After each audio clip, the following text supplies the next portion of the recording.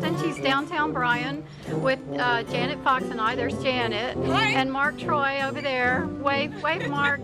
Trying to get out of the way. And here's Rhonda Brinkman. We're all trying to avoid the camera. Yeah, there's no avoiding it. Okay, so say something smart, Bethany.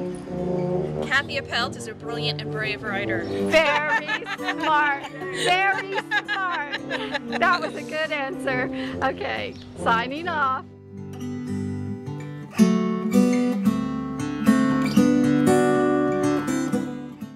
How much did Lisbeth give him? I cringed. $43. Daddy's eyes grew steely. Where would she get that kind of cash? Not from that damn coffee can. I didn't have an answer. Not one I could give. Mama hadn't told me a thing. If she didn't get that money from the coffee can, where did she get it? He pounded his fist in his palm like a pitcher, ready to throw a red-hot strike. Lisbeth, he called out down the hallway. Don't, Daddy, let her sleep. I needed to calm him quick. I bet it was Meemaw's fault. I bet she told me Mama to sock the money away for a rainy day or something. He turned. Think so? No, so, I said. He cocked his head, thinking it over.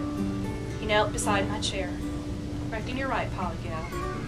I thought he might ruffle my hair, his way of saying sorry, but he didn't. Despite the battle axe planting thoughts in your mama's head, I don't plan to let my family go hungry. Never have, never will, he said.